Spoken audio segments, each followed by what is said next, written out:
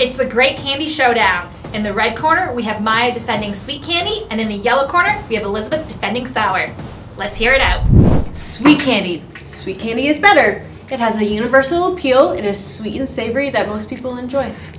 Well, sour candy is just as universal as sweet candy, and you don't get overwhelmed by the sweetness, so you can always eat more sour candy than sweet. That's shit I call lies! Sweet candy is affiliated with happiness and celebrations. It is used to be given as an award or reward for something. Why would you give sour candy to somebody that did something good?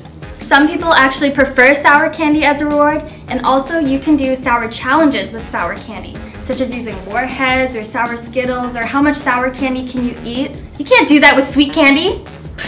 Whatever. If you're making somebody a get well soon, are you gonna put sour candy in it? No, you're gonna put their favorite sweetest little treats in there so it makes them happy. Why would you put sour things in there that's going to make them hurt more?